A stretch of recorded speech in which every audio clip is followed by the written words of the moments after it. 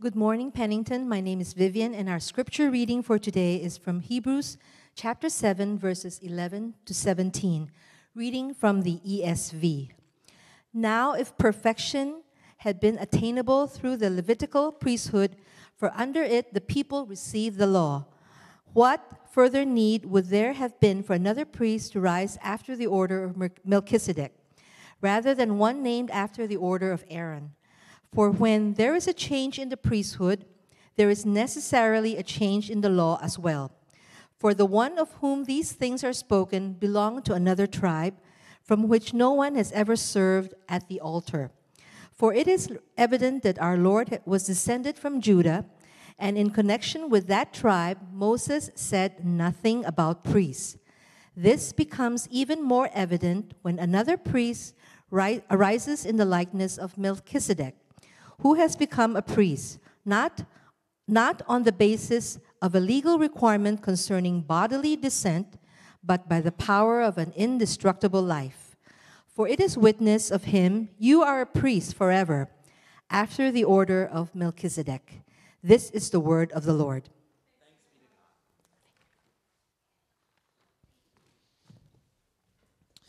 Thank you, Vivian. I've been loving our church members' reading of Scripture, and again, a reminder that this is a communal process that we are working in together. I just happen to be gifted and called to teach from the stage, but we are all together studying the book of Hebrews. We are all together pressing in to Jesus. I've been starting each of these sermons with some Bible jokes. Rachel last week gave you a gracious pause from it. I'm going to just continue that for this week. I think they'll come back fresher next week if we take a pause from it. But I do want to play off of the Hebrews we've been talking about. How does Moses make his coffee? He brews it. That's correct. I want to talk a little bit about coffee, actually, instead of jokes. I grew up, I didn't drink coffee until I was actually a pastor. And in our movement, there's not a lot of people that drink alcohol. So for us, it's caffeine. And if you're meeting with another pastor, it's you want to go to Starbucks, you want to get coffee, you want to go out here. And so I was like, I don't drink coffee, but this seems to be what people do. And I started, do you know what my gateway was? A Starbucks mocha chip frappuccino, because it's barely coffee, right? It's barely coffee, but that was my first step into it. Now I get all these like single origin coffees shipped to me around the world, and if it's less fresh than 2 weeks, it's garbage to me. And then I make it in my espresso machine, and I have a whole thing where I'm reading my pressure limits. But I was actually thinking about this sermon series and thinking about the Hebrews joke.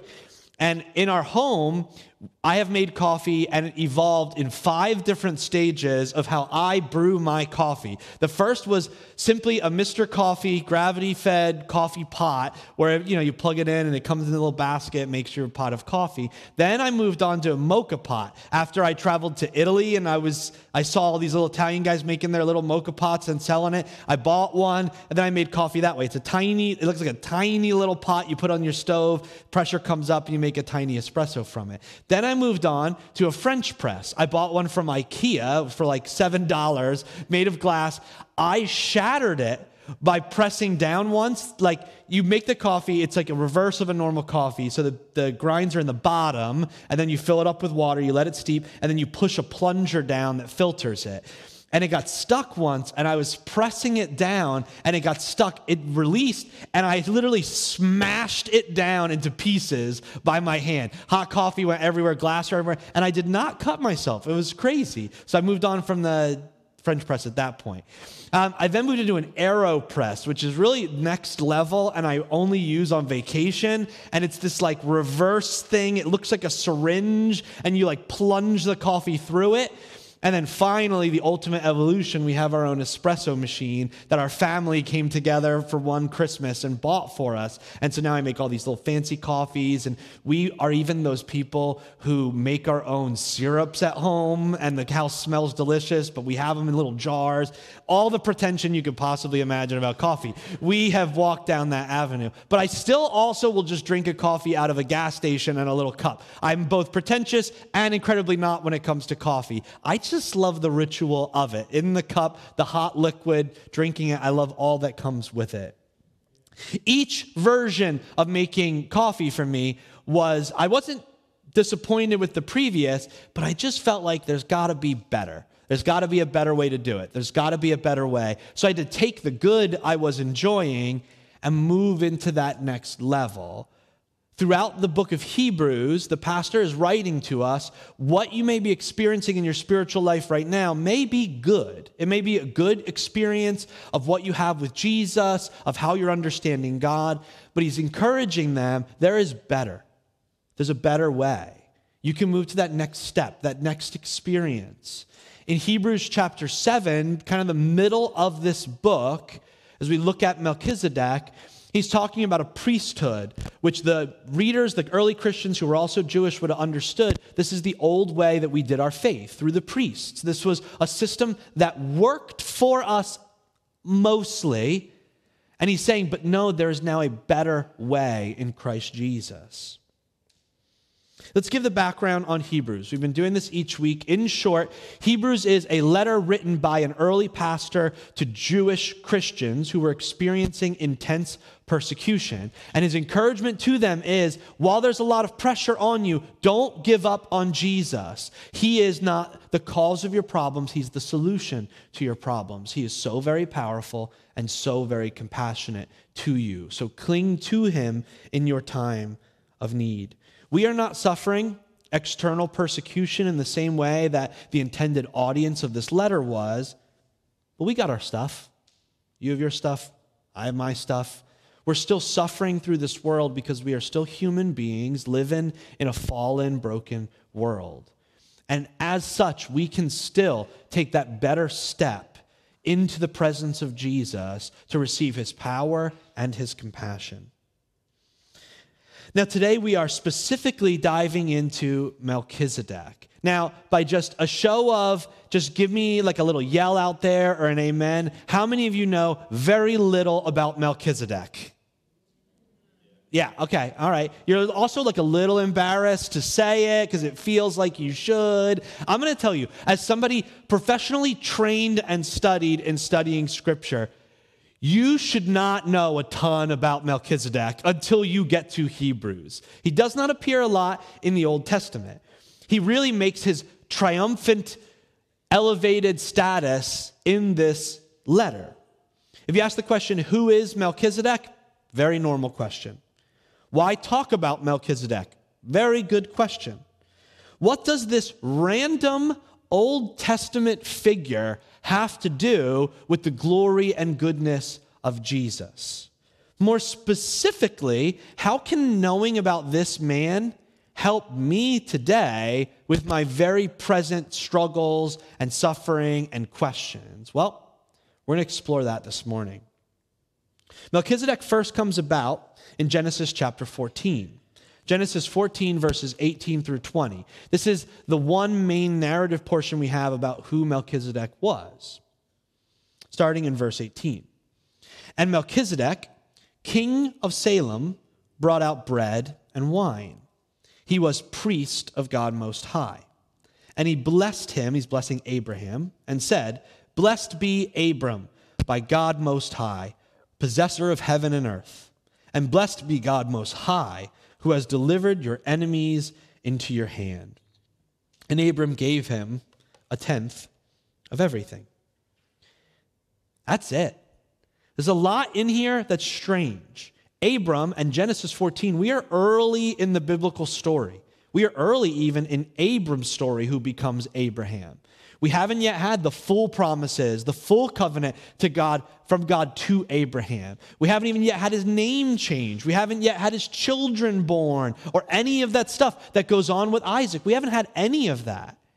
What we have is Abram called by God to this land. And the story is a weird little nuance. His nephew Lot, who comes with him, gets captured, and Abram goes with his servants and brings them all together, and God blesses them, and they're able to destroy multiple kings in one big battle. Abraham has this dominant route. He comes back, and then he interacts with this random guy, Melchizedek, who all it tells us is he was king and he was a priest, and then Abraham submits under this man, and that's it. And the story goes on. We never hear about Melchizedek again in the Old Testament. One other passage happens about Melchizedek again. And if it's one of those quiz questions, if you can guess where one more time his name comes up, you get 1,000 points in your Bible quiz. It's Psalm chapter 110. In one verse, it talks about Melchizedek. In the order of Melchizedek, you are a priest, it says. And that's it in the Old Testament. The only time he begins to come back is in the New Testament. In Acts chapter 2, Peter mentions Psalm 110. And in it, he talks about being a priest in the order of Melchizedek. He talks about the passage in the beginning of Psalm 110, where my Lord says to my Lord, and he talks about this couldn't be about David. This psalm couldn't be about him because who's the Lord of David? Who's he talking to? This must be a psalm about Jesus. Now, the author of Hebrews takes that idea and runs with it. It's also the part that reminds me this is probably a pastor writing a sermon to his people, because I do stuff like this all the time. I'm trying to illustrate a point. I'm like, how do I illustrate the point best? Oh yeah, that one story. I'm going to take that story, I'm going to blow it up, and I'm going to tell it really long, and I'm going to explain it to get the picture in. This is what the author is doing. This is what the pastor is doing with Melchizedek. Let's see what he says. In Hebrews chapter 7, verses 1 through 3, this is the Hebrews' understanding of Melchizedek. For this Melchizedek, king of Salem, priest of the Most High God, met Abraham returning from the slaughter of the kings and blessed him. And to him, Abraham appointed a 10th part of everything. We know this already. We just read that. Now he begins to kind of explain it more, preach it. He is first, by translation of his name, king of righteousness. This is what his name meant. And then he is also king of Salem, and Salem meant peace. So he's king of righteousness and king of peace. He is without father or mother or genealogy. It doesn't mention where he came from, who his family is. Having neither beginning of days nor end of life, but resembling the Son of God, he continues a priest forever. Now, verse 3 is really where the author of Hebrews takes some poetic license and takes an interpretation and runs with it. Because we don't know much about Melchizedek in the passage, doesn't mention parents, doesn't mention children, where he came from, the author says, well, then he didn't have parents, and he didn't have children, he didn't have siblings. He comes out of nowhere, has no lineage. So then he makes a jump and says, so he exists forever. Is that really what the passage said?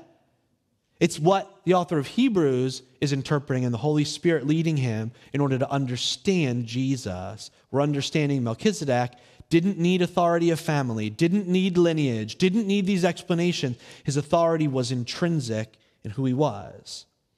So what do we know about Melchizedek from the author of Hebrews in this passage? We know 5 things. We know that Melchizedek is a metaphor for Jesus. That's apparent. Melchizedek is mentioned 4 times in the Old Testament. He's mentioned 10 times in Hebrews.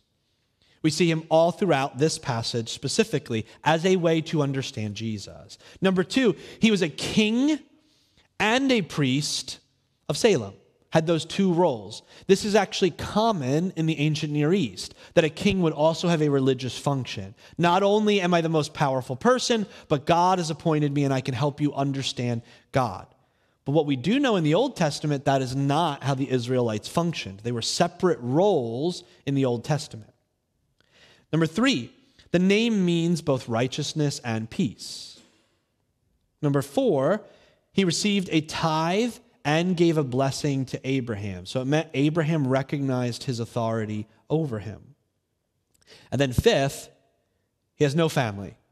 These are the things we know. This is what the author is telling us in the beginning about Melchizedek. So what is the point the author's trying to make in Hebrews chapter 7? First, we need to understand as we talk about Melchizedek, as we talk about priests, as we talk about Jesus, he's writing to Jewish Christians who had a strong understanding of something called the priesthood, of men who would be intermediaries or go-betweens between God and humans. Not priests as we understand Catholic priests, although they serve a somewhat similar function, but ancient priests who you would bring an offering to and they would give that offering to God. So they grew up, the people reading this letter, the Christians reading it, grew up with this system. They grew up knowing that every once in a while, my family and I, we would travel to the temple, we would take a journey to Jerusalem, and we would bring with us a really adorable lamb or some doves that we had or a goat. We would bring it with us, and then we'd give it to this priest who would then offer it to God. Because they understood God is holy, he's righteous, and he's perfect, and he's powerful. I am human. I am flawed, broken, made from dust. And so I'm scared to make that journey between me and God. I'm not clean enough, I'm not good enough, I'm not righteous enough. So God graciously placed this role of men who would be the go-between between me and God. They would make this offering. That offering would cleanse me and my family so that we could go back to our lives for a little while knowing, okay, we have a right relationship with God. The problem is, it didn't last. I'd have to come back again and come back again and come back again. And so we see the author of Hebrews taking this idea of religion. We're humans. God is holy. I'm flawed, so I have to pay the penalty of my sin. And these priests help me to do that. They're go-betweens. So he's pointing out this was a good thing that was helpful for us, but also he's pointing out the flawed nature of it, why it didn't totally work and why it's limited. We see this now in Hebrews chapter 7, verses 15 through 19. We'll come back to our friend Melchizedek. You can call him Mel if you want. In verse 15, this becomes even more evident when another priest arises in the likeness of Melchizedek, who has become a priest, not on the basis of a legal requirement concerning bodily descent, but by the power of an indestructible life. For it is a witness of him, you are a priest forever, after the order of Melchizedek. For on the one hand, a former commandment is set aside because of its weakness and uselessness, for the law made nothing perfect. But on the other hand, a better hope is introduced, through which we may draw near to God. He's saying that system that you held on to, it was broken and it was limited. And we're going to see how in Christ Jesus, it is not limited and it is not broken anymore. Here's part of the problem that he's laying out with the priestly system. God made himself known to the world through a particular group of people. We understand that term as election. He chose people to reveal himself to the world. Those people are the Israelites, the family of Abraham. By these people, I will tell the world about my character. But God is so holy that even in those people, he needed more elected people in order to make atonement for them. And then in those people, they needed one person, the high priest, to even make them more elect and holy. And you may begin to see the problem. The problem is God's revealing himself to humans through an imperfect system of humans. And so I make atonement through a priest who makes atonement to God through his own offerings. But I'm making my offering to a priest, and they're human. We have a tendency to read Old Testament figures through Shakespearean perfection, but they're humans, and they would do what you would do. They would say, I'm giving my offering to this priest, but how holy is this guy? Can he really make the offering the way I need it to be made? Is his life perfect? Because I've heard stories about priests before, and I've heard stories about their own righteousness. So can they really make atonement for me? Because how perfect or good is this guy? Not only that, but this guy is human. He's going to die. And you can even form a relationship with your priest. You've known him for 30 or 40 years. Your grandma came to this priest, and then he dies. His son's coming in, or other priests are now coming in. You're going, well, I knew that guy was trustworthy. I know nothing about this guy. And we have in the Old Testament story after story of the next generation being more flawed, being more sinful, not doing it quite the right way. So God has given you this way to be made right with him. But it's a flawed way. So you always have in the back of your mind, is this really working? Am I really forgiven? Is this enough? Are they making atonement enough? I got to keep going to the priest because I keep sinning. I've looked at myself in the mirror and I've said, stop it, but I keep doing it, so I still need to keep coming to these priests. But these priests are flawed and they have to keep making atonement for themselves. And it feels sort of like this Russian nesting doll of people making offerings for sin.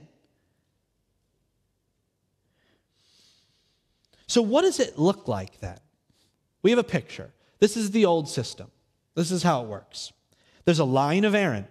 These are the people who are priests. God selected them, and so they're priests because of their family lineage. Because of who they are, they're priests. They can be a priest because their great-great-great-great-great-grandfather was Aaron, and they can track themselves through the tribe of Levi, and so that's what makes them a priest. But they're also a human, so they're sinful and flawed, and they're doing kind of the best that they can, but it's not quite enough. They take my sin and they pile their sin together and they offer it to God. That's the system. It kind of works, kind of doesn't work. Like if you've ever been trying to drag out a car that you know is a beater and it's running on its last legs and you're like, it gets me to where I need to go most of the time, so I kind of just put up with it. This is where the priesthood is feeling. It's a cycle of forgiveness and also a cycle of guilt. So you feel forgiven, but then it also reminds you, I got to come back here again in a few months. It reminds you again, I'm not holy. I'm not always so sure that my relationship with God is secure. There's too many variables in between. Have I done the sacrifices the right way? Did my kids sin and I didn't know it, so I forgot to mention that? Is the priest making the right offerings? Is their life right? So we're never totally sure, and it's always in the back of our minds, this forgiveness and guilt cycle. Now we live in the 21st century, and we're very enlightened people. And how many of you have, in a church service, brought a sheep with you to be slaughtered in the front of the church? No? Nobody? Yeah, we don't have this system anymore, but we'd be kidding ourselves to say we don't also struggle with this idea of guilt and forgiveness. And a cycle of, yeah, I feel forgiven. Tuesday, I don't quite feel so forgiven. I don't know if I prayed enough at church, or, Rachel was preaching last week, and I don't know if I caught every part of it. Maybe I need to watch it again, or I need to pray again. We start to feel this cycle ourselves. And when you can say, well, I don't have a priesthood to go between me and God. I don't have that, so I'm good. But I'll challenge you of how you think of your faith and what we lean on to. We often, in the modern day, we do still look to others as our medium between God and us. I'll give you some examples. The pastors in our lives. Well, I need pastor to explain this scripture, otherwise I don't know how it works. Or I need an elder or a pastor to pray over me, otherwise I don't feel like God is moving or going to answer. I'm in a time of struggling, I'm going through a disease, or I'm in the hospital, and if pastor doesn't come and lay hands on me and pray, I'm not sure if God is going to respond and move in that. We do this with our spouses. Tim and Kathy Keller wrote the best book ever on this, Meaning of Marriage. And what they say is, in the modern construction, we look to our future spouse to be our savior, or the means by which we can be a savior. I'm going to be that white knight, and I'm going to rescue that person, and they're going to need me, and I'm going to answer everything. Or my life is broken and flawed until I find that right person. And what we're doing is we're asking another person to be a savior, and they can't. And then either we crush them with the weight of it, or we become embittered and disappointed that they're not quite enough. I'm not quite enough. We got married. I still feel not right. I still don't feel whole because that person isn't your savior. We do it with our children. I didn't make the soccer team, so I'm going to beat my kid into every practice he's going to so he can be captain of the soccer team. I didn't get into the Ivy League school, so you better believe my kid's going to be at piano, every study hall, SAT prep classes. They're going to go to Pennington Prep. They're going to get into the right schools because I didn't, and I will be saved because my children are going to achieve it. We even do this with influencers.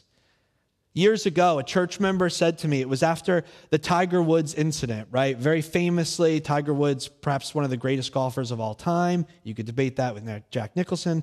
And he has this breakdown in his life. Very publicly, his wife is attacking him with a golf club in his car, and then it all comes out, all of these struggles with sexual addiction that he had.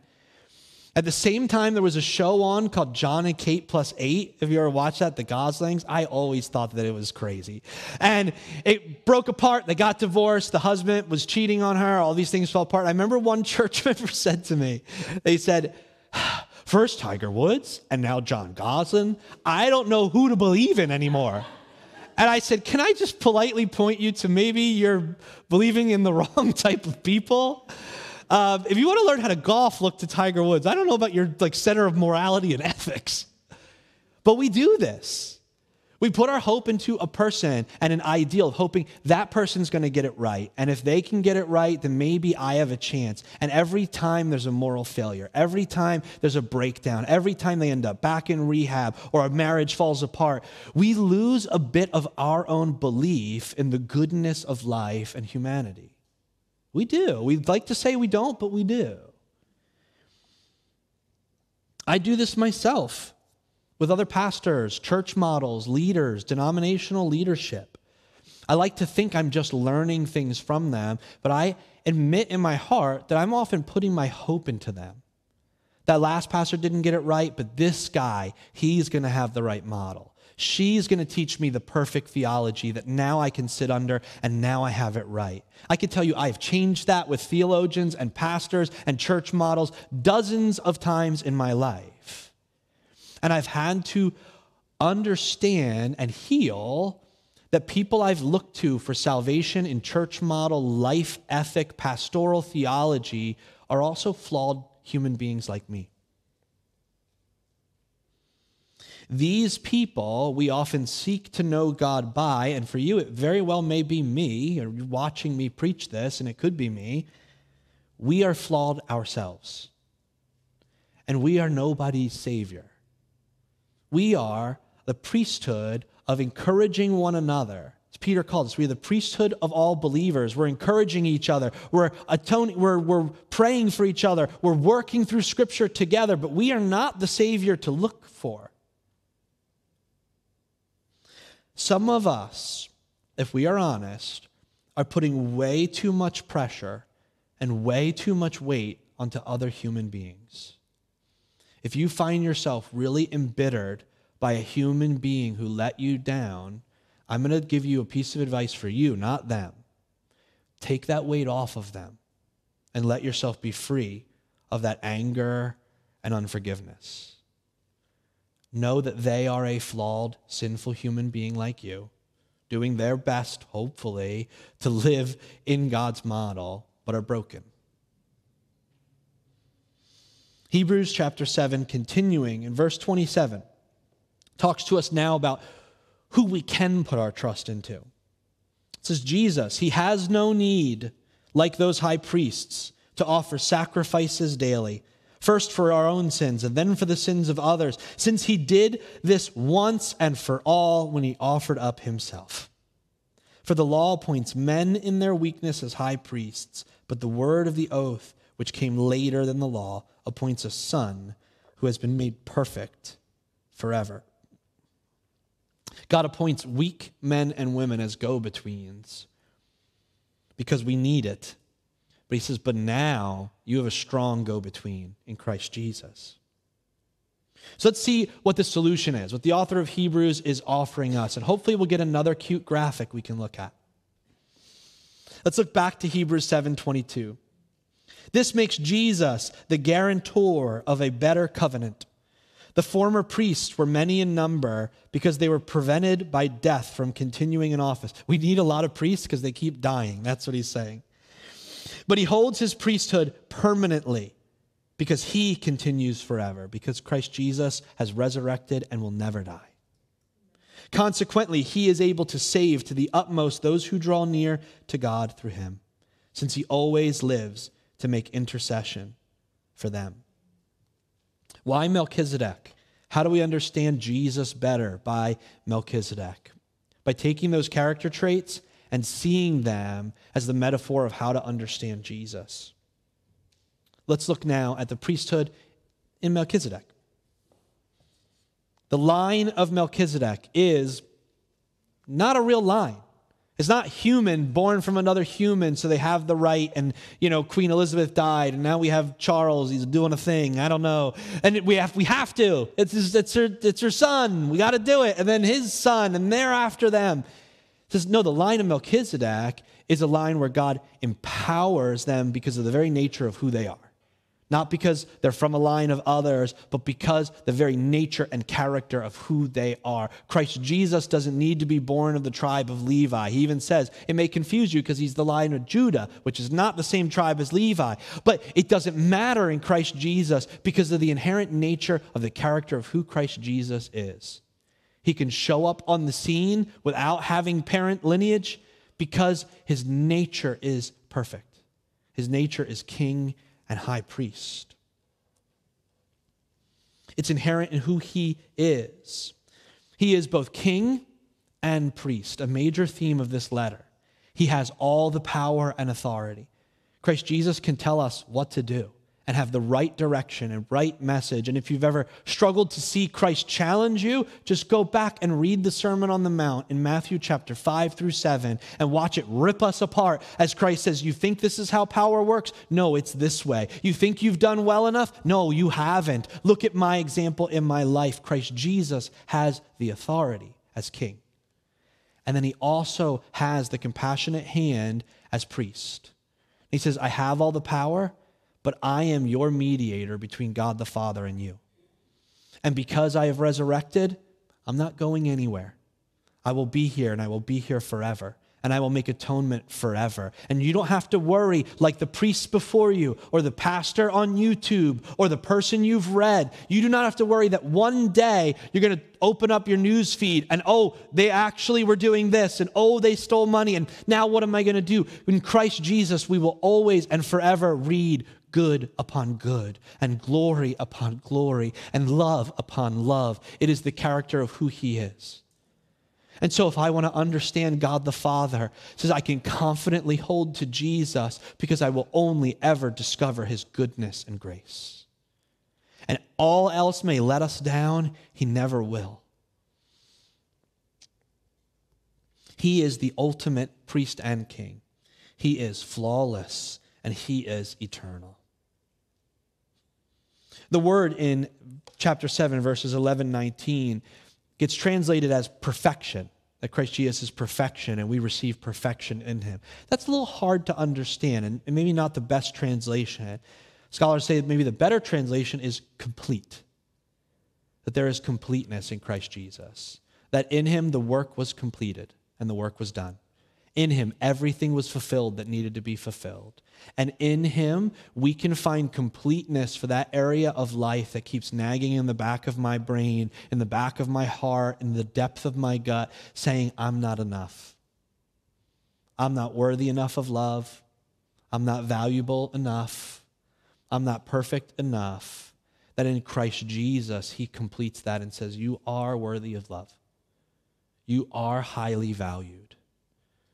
You are good in me and by me and with me forever.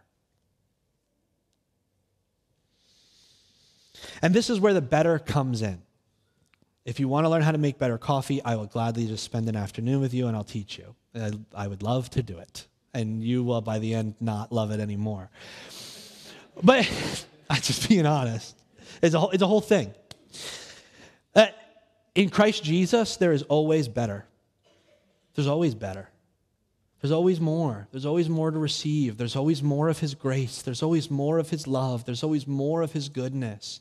And the author of Hebrews is constantly saying to both the church 2,000 years ago and to us today, he's saying, don't settle for the thing that's just kind of working. Press in more. Jesus Christ is not just eternal, but he's limitless. You can always go deeper. You can always receive more. You can always be more warmly embraced, more completed by his presence and his goodness. We come to church on a Sunday morning, and we dress maybe a little nicer than we normally do, and we smile more big, and we shake hands more confidently than maybe we do in the rest of our life, but we're all bringing in aspects of this world that are broken and incomplete. We are. We're coming in. We're all broken. I hear this all the time from new Christians or people exploring faith that they're like, oh, yeah, I want to commit in. I want to go through growth track, or I want to go to a small group. I just got to fix some stuff first. I'm not quite like that person or this person yet. And I'm like, oh, really? You want me to tell you about that person? And then I tell them all the sins of each of you in the room. And then they feel a lot better. But we come into this room thinking everybody else has it together, and we're the only one on a Sunday morning bringing in these doubts about a doctor diagnosis. The only one here coming in with guilt and shame from our life from the last week or month. We're the only one coming in still trying to figure out how to deal with the relationship with our Father. No, we are all bringing that into the room. And each of us has the opportunity to bring that incompleteness that the Bible would call sin or brokenness. We have the opportunity to bring it into Christ, the only one who can perfect and complete and heal the brokenness we're bringing into the room.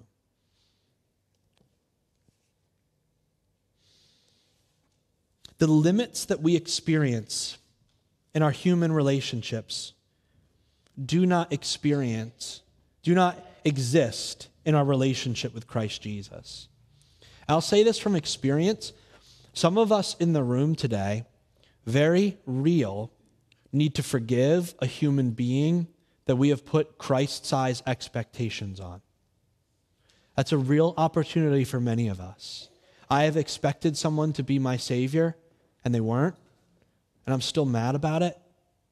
I'm going to tell you today to find the forgiveness and freedom in Christ to let that go, to forgive that person. And maybe that person is you yourself. You expected to be your own Savior.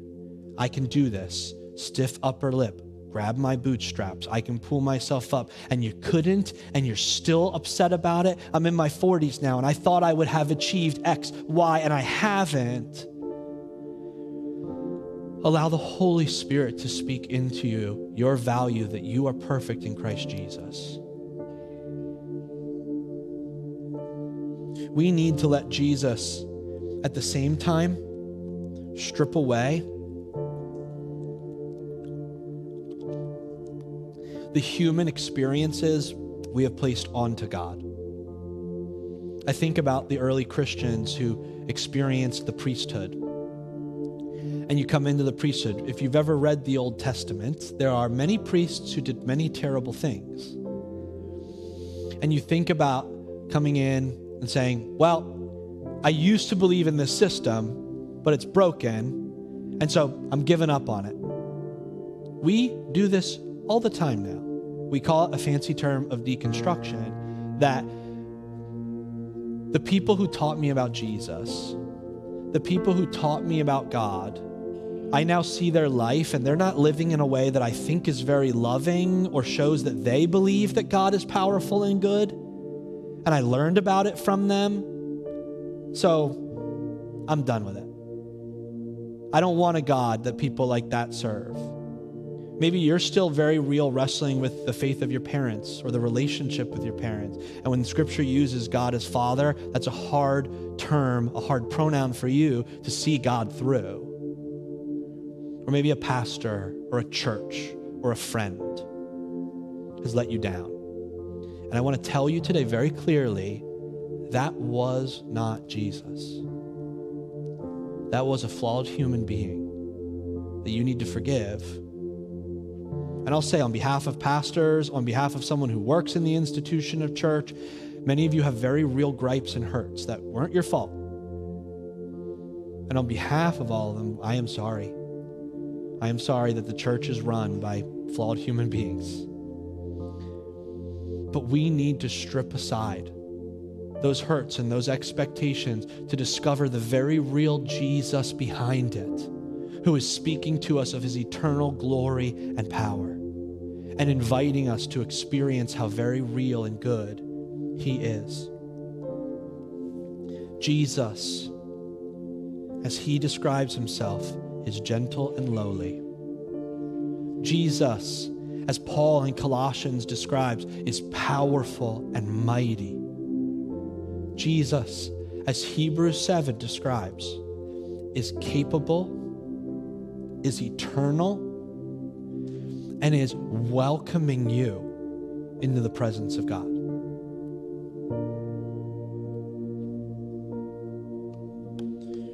The last thing, and I think this is beautiful, is when we think of human beings and we think of church, we fall into this category of, well, I'm this denomination, or I'm part of PAG in 2022, and this is our vision, and this is how we operate. My grandparents went to this church and followed this teacher, and my kids are going here.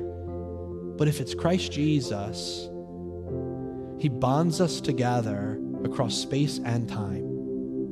That the generations before us sought Jesus, we seek Jesus.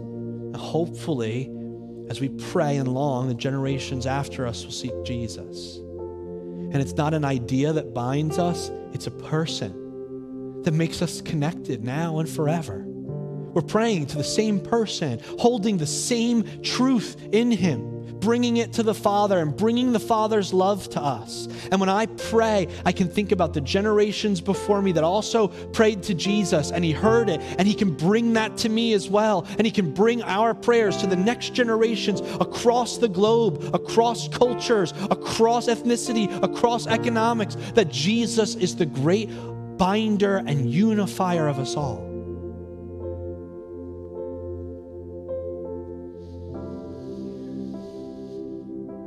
And he gives us each an opportunity to come and receive the love of God through him, our great high priest and king. Not because of the lineage he comes from, because of the very nature of who he is. If you'll bow your heads with me this morning.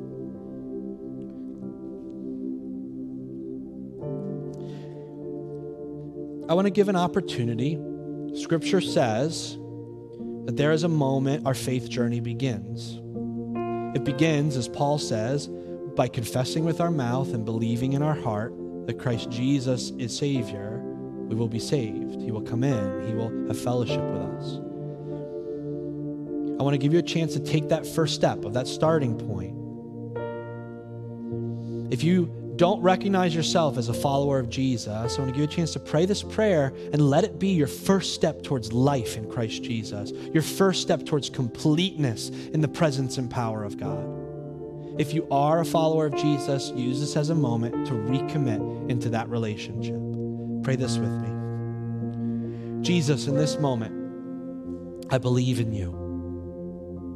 I believe in the goodness of who you are, that you are a great high priest and king in the order of Melchizedek. The very nature of who you are brings the relationship with God, forgiveness and love. Jesus, I believe that you were God and you put on flesh and you lived as man and God, that you taught and lived a perfect life. And then you died a sinner's death on a cross for my sin, my brokenness, my flawed nature. You were buried in the ground, and on the third day, you raised to life, resurrected, conquering death. You gave your life for me. Today I commit my life to you. In the name of Jesus, amen.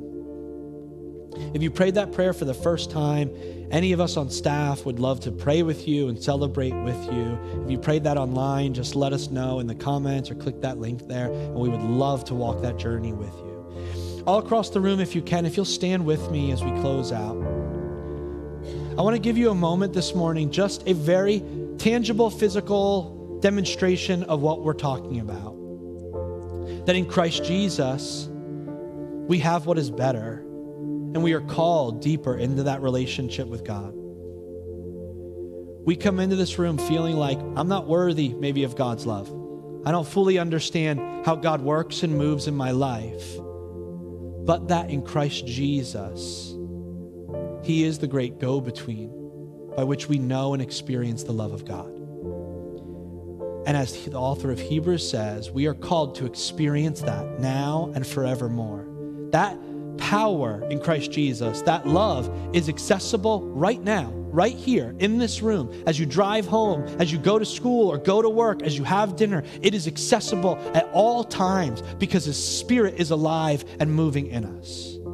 And I want to give you a chance, just as a physical demonstration this morning. These altars will be open. This space up here in front of the stage will be open. And if you this morning want to say, Jesus, I want more of you in my life. I want to experience more and better of who you are and feel that presence of Christ envelop you and speak to you. The stage area is open. And invite the presence of God in. Take a step forward, lift our hands as the team leads. Let's invite the presence of God into us this morning.